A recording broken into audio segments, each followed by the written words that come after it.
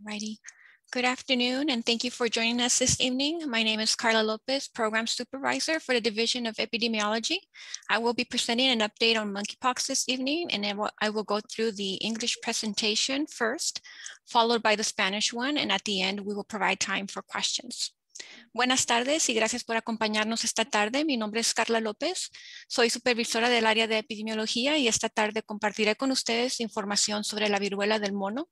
Daré inicio con la presentación en inglés, seguido por la presentación en español y al final tendremos tiempo para preguntas, para responder a sus preguntas. Gracias. Next slide.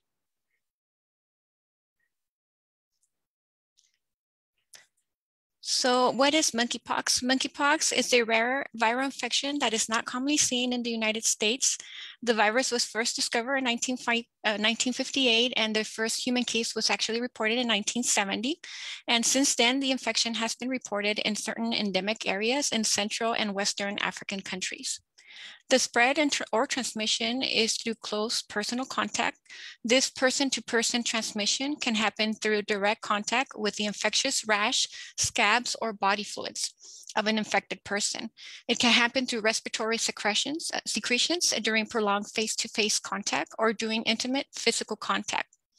Transmission can also take place when contact with items that were previously in contact with an infectious rash or body fluids, such as clothing, bedding, or towels.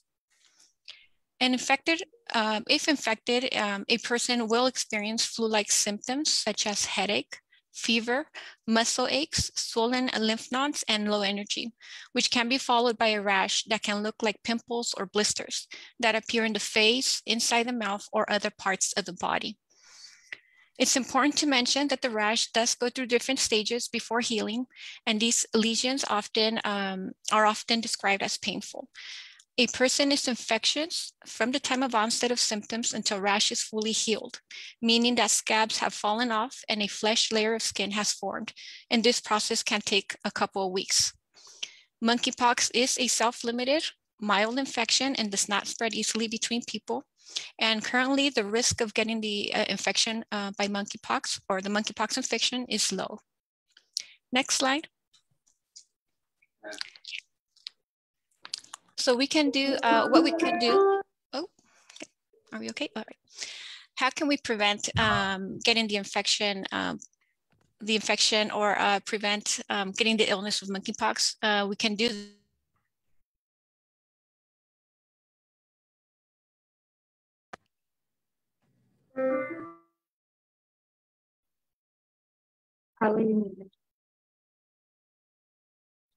Carla, hold on, you're on mute.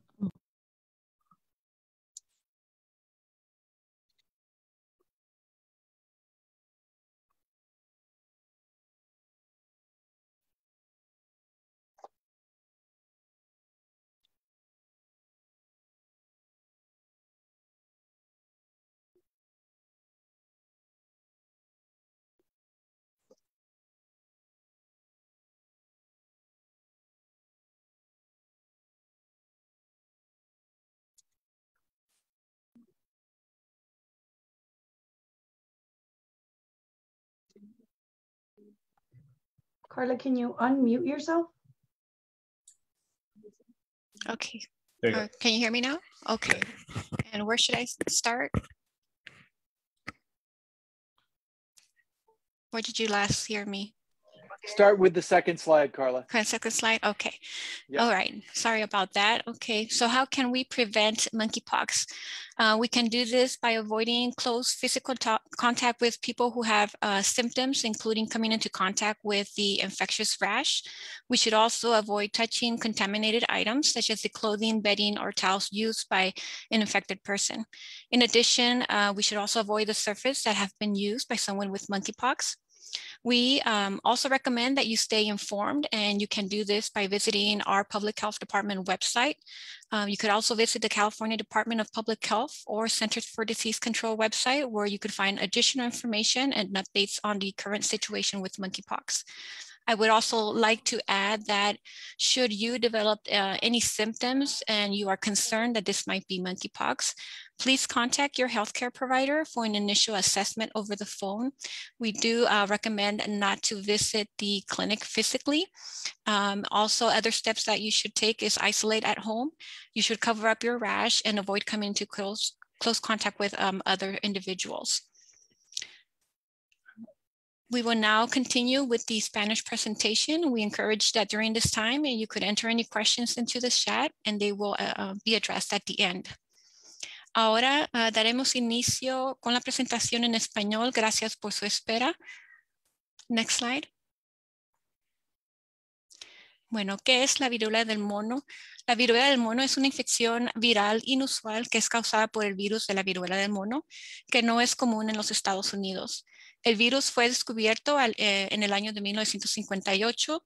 Se tuvo el primer caso humano en 1970 y desde entonces se han reportado casos esporádicos y en ocasiones brotes en diferentes regiones endémicas como la región occidental y central de África.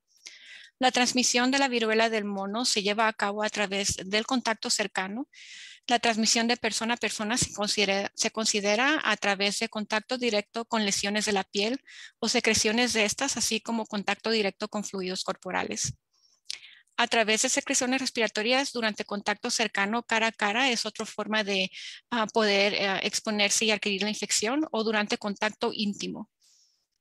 La transmisión también puede ser a través de contacto indirecto con secreciones de una lesión que han estado en contacto con la ropa de cama o toallas contaminadas por estas lesiones. Cuando existe infección, los síntomas iniciales son aquellos parecidos a la de una gripa. Estos incluyen síntomas como fiebre, dolor de cabeza, dolor muscular e inflamación de los ganglios linfáticos. Estos síntomas son seguidos de lesiones en la piel, que se asemejan a granos o ampollas, que aparecen en la cara, dentro de la boca u otras partes del cuerpo. Estas lesiones han sido descritas como dolorosas y causan comezón cuando las costras se han caído. Es importante hacer mención que las lesiones de la piel pasan por diferentes etapas antes de sanar. Y una persona es considerada infecciosa desde el momento en que inician los síntomas hasta el momento en que sanen las lesiones de la piel. Esto es cuando se ha desprendido la costra y una capa nueva de piel se ha formado. Este proceso puede tardar varias semanas, de 2 a 4 semanas. La viruela del mono en general causa una infección leve, es autolimitada y no se transmite fácilmente entre personas. Actualmente el riesgo de contraer la infección en Estados Unidos es baja. Siguiente, por favor. ¿Cómo se puede prevenir? Eso se puede llevar a cabo evitando contacto físico con personas que presentan síntomas, incluyendo contacto directo con las lesiones en la piel, evitar tocar artículos contaminados, así como superficies que han sido usadas por una persona infectada con la viruela del mono. Por último, recomendamos que se mantengan informados y lo pueden hacer visitando nuestra página de internet del Departamento de Salud del Condado de Imperial, así como visitando la página del Departamento de Salud Estatal de California y de los Centros para Control y la Prevención de Enfermedades para más información y actualizaciones sobre el brote. Quisiera agregar también que si usted llega a desarrollar síntomas, por favor de contactar por teléfono a su médico de cabecera para una valoración inicial. Se recomienda evitar ir a la clínica. También otras medidas que se pueden tomar es que pueden aislarse dentro de su hogar, cubrir las lesiones de la piel y evitar contacto cercano con otras personas. Next slide. Okay, en este momento podemos ya tomar sus preguntas. At this time, we could take your questions.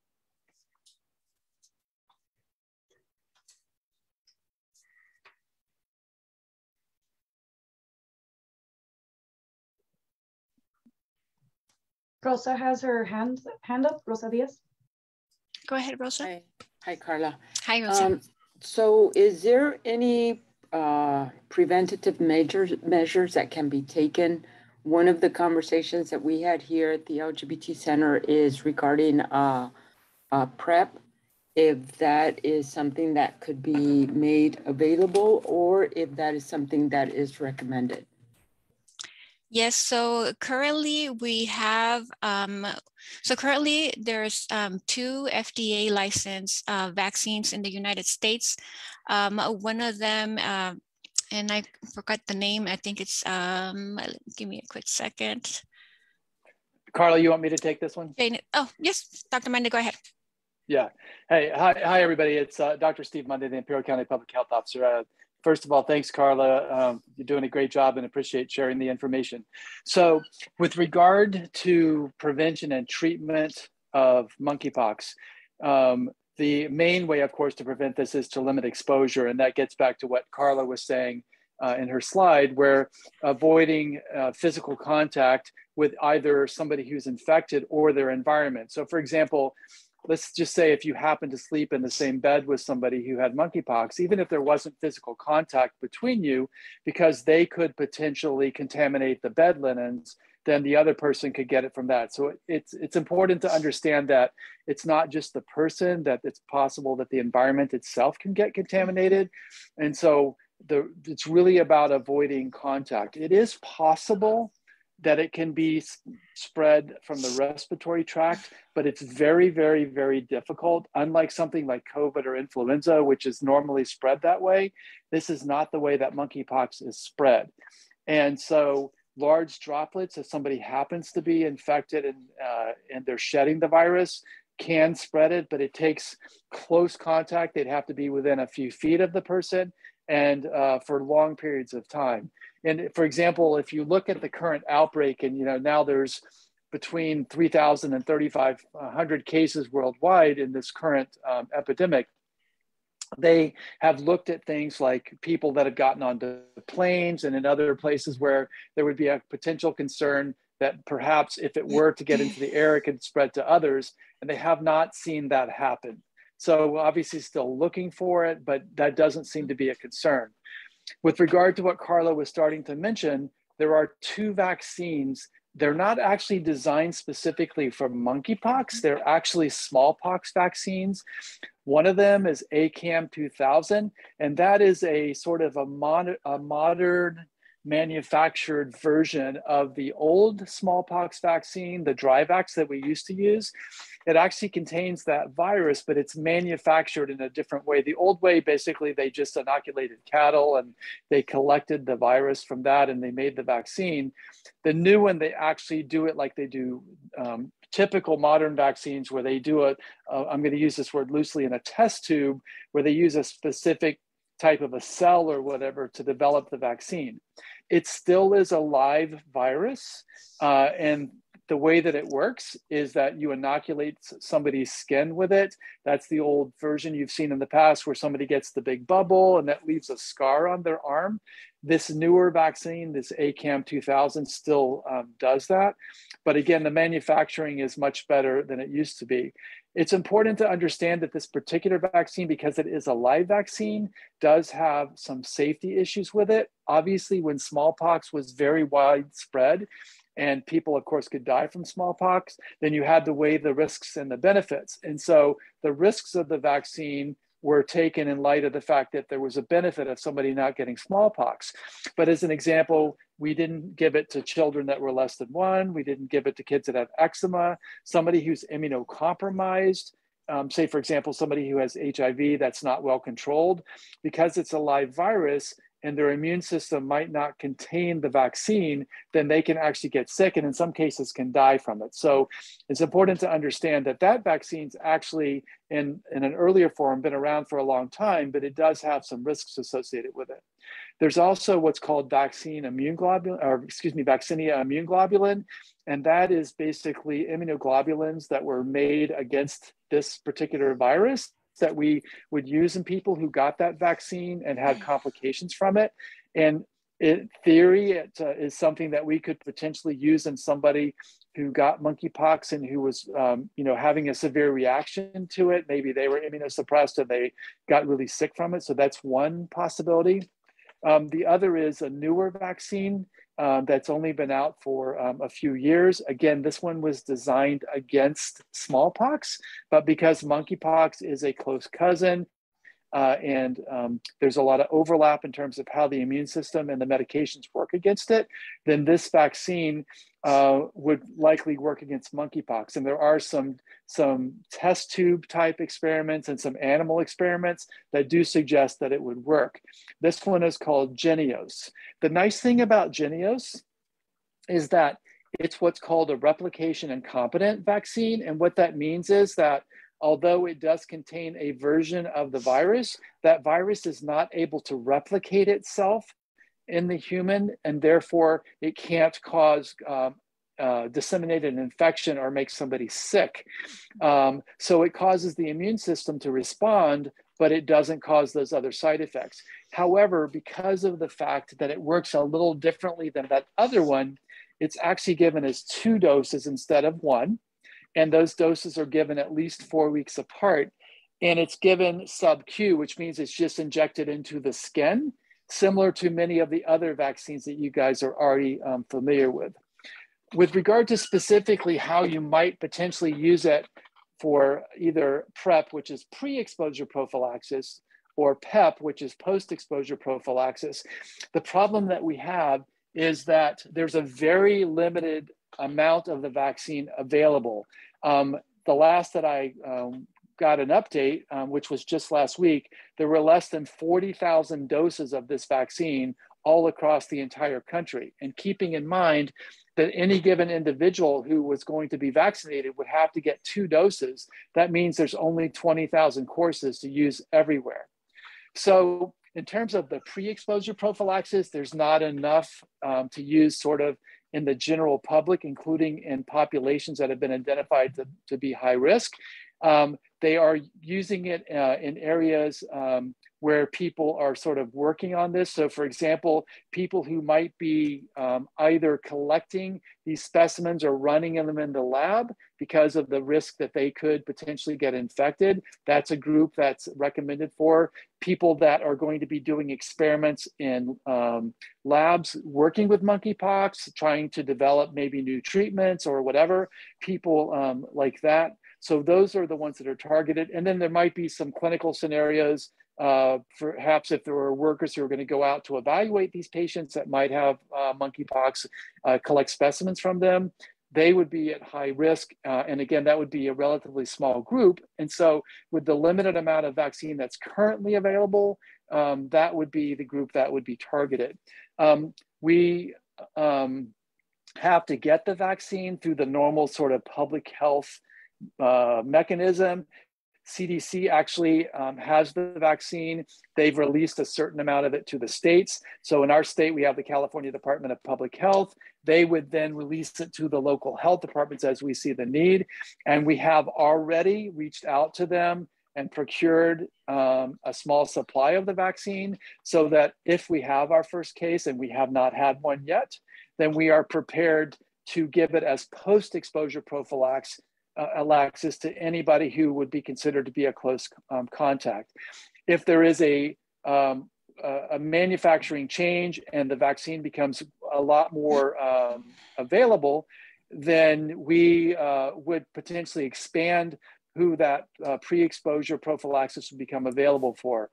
The ACAM 2000, there are more doses available. Again, that supply is managed through the CDC, but as I noted, because that is a vaccine that has considerable concern about side effects, then at this time, there's not a plan to generally use that in large populations. At some point, they may make different recommendations, but that is not the current recommendation. So hopefully that answered your question. It has to do right now basically with the amount of those vaccines that are available and how widespread the populations are that we would want to potentially give them to. So as a follow-up question, if somebody does believe that they were infected, do they go primarily to their doctor? And if that happens, will their provider have access to PrEP or PEP? Yes, so should someone suspect that they have the infection, again, they should consult with their medical provider as for an initial assessment. We are in contact and working closely with our providers here in the county. They're being informed of well, not daily, but they're being informed of updates for monkeypox, and they are asked to reach out to us should they have a suspect case. There are some procedures that need to be followed up for confirmation of a case. Yeah, just to reiterate what Carla just said, we have a process in place that we have already developed. We're already in contact with our public health partners. As I said, we've already reached out to the state to make sure that we do have a supply if we were to have a case.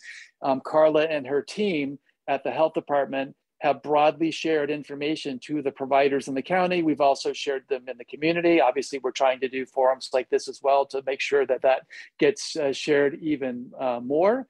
And so the person would go to their normal healthcare that they would use for any other reason. Obviously, if it's after hours or whatever, if they needed to go to the emergency department or whatever. But the bottom line is they would seek care, and then that provider would reach out to us if they had a concern so that we could guide them, make a determination as to whether or not we think this could potentially be monkeypox, give guidance about whether or not specimens should be collected, and then of course get the specimens and then forward them on so that they can go through the public health lab system and get the testing done.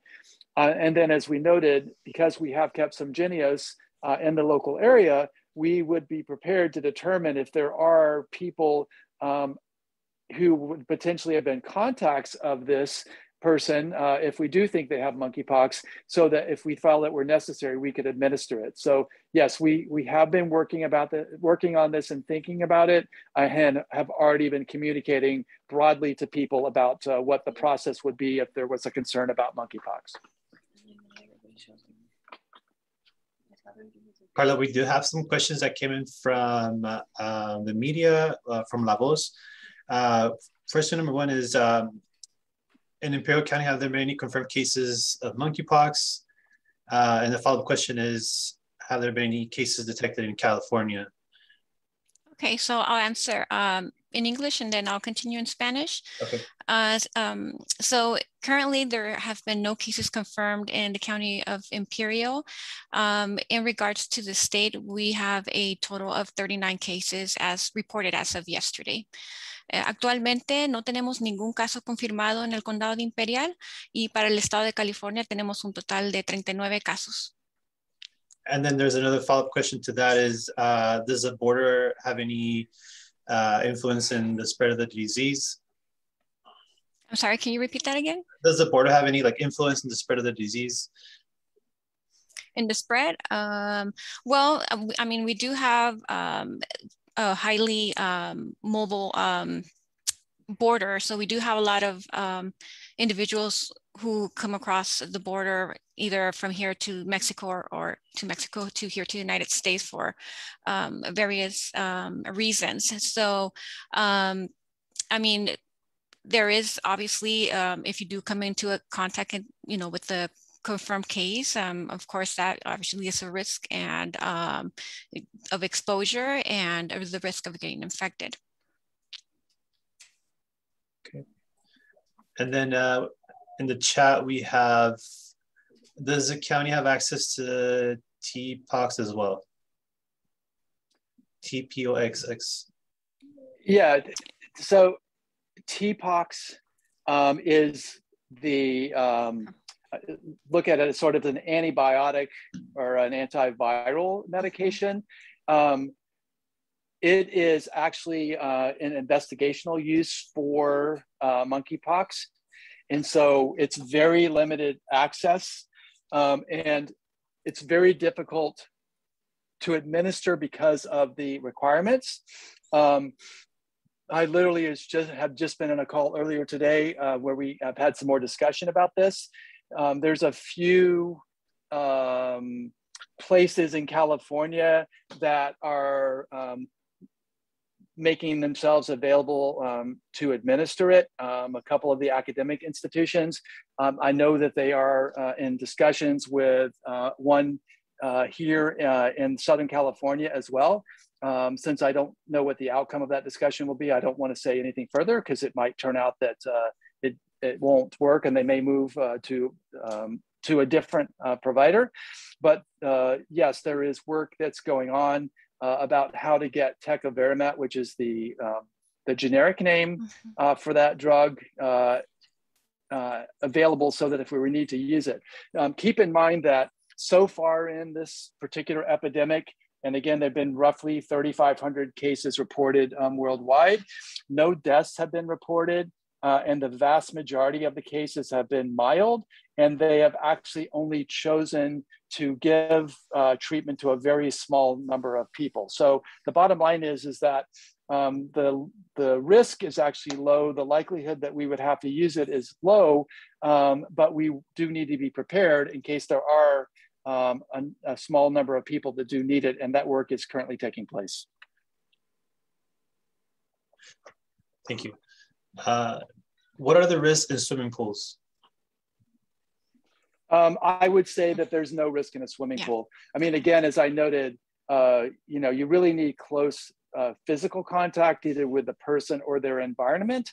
And the swimming pool with the chlorine and the other stuff in it, I mean, other than people sitting, on the edge together outside of the pool, especially if they have physical contact with each other. But if you're talking about the pool itself, I would not expect that that would be an issue. Those are the questions that we have on the Zoom chat. Do you have anything on social media, Eddie? Yeah, we have a question from Maria Lorena. The question is in Spanish. ¿Alguna vacuna que nos recomienden para como protección? I believe the question was addressed by Dr. Monday, but if you can mention something in Spanish, Carla, that would be great. Sí, sí, claro. El oficial de salud, Dr. Steven Monday, mencionó anteriormente que sí hay vacunas disponibles en Estados Unidos, pero esas vacunas por el momento nada más son para aquellas personas que son contactos cercanos de un caso confirmado. Esto es debido al límite de la cantidad de vacunas que hay y de las dos vacunas que él mencionó, probablemente posteriormente tal vez en nuestra página web vamos a poner más detalles, pero es una de ellas que es la más nueva que se autorizó en 2019, es la que probablemente se vaya a hacer mayor uso de, ya debido a que es más segura y menos complicaciones con ella. Pero sí hay, pero esta está disponible no para el público en general, simplemente para aquellas personas que son contactos cercanos a un caso confirmado. Thank you. And then the other question that we have from Fernie Ramos is, how long does this virus live in or on surfaces? I'll defer that to Dr. Monday. So I haven't seen anything that specifically addressed that issue, but I would note that as an example, if you, let's just say you were in a household that with somebody who had monkeypox, and you're sleeping in separate rooms, but if you take their laundry and you were to shake their laundry out and expose yourself, then that has been on occasion shown to transmit monkeypox. And that can occur a number of days afterward. So I don't know that we have a specific answer. It may be out there. I haven't seen anything. I'll take a look and see if I can find something. But I think in general, the answer to the question is that it definitely can live on surfaces or in things like bedding for a number of days. And so you would want to make sure that with regard to surfaces that you clean them, or with regard to things like laundry, that you wash them with detergent and in hot water, et cetera, et cetera. And it specifically recommends, as an example, let's say you're doing laundry for somebody that is recovering from this, that you wouldn't want to, for example, shake out the sheets because that would potentially aerosolize some of the material, which might lead to transmission. And just to add on to that, Dr. Monday, I believe it's also recommended for them to wear gloves or use some protective equipment. Exactly. Yeah, you would use the sort of the normal kind of what we call contact precautions, which is that you wouldn't want to have contact with anything without protection. So that would be gloves.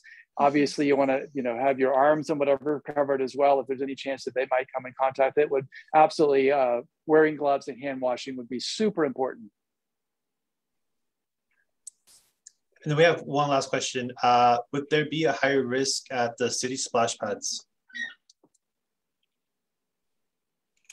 Well, again, like Dr. mentioned previously, if there is skin-to-skin contact, that would be the exposure risk in those areas.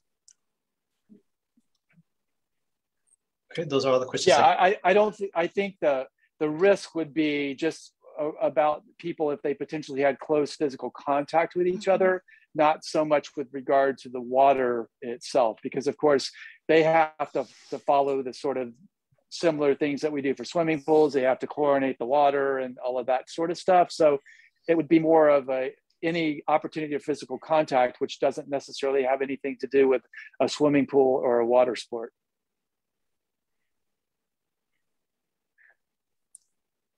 Thank you. Those are all the questions we have, Carla. All right, well, thank you, everyone. Gracias a todos por acompañarnos esta tarde.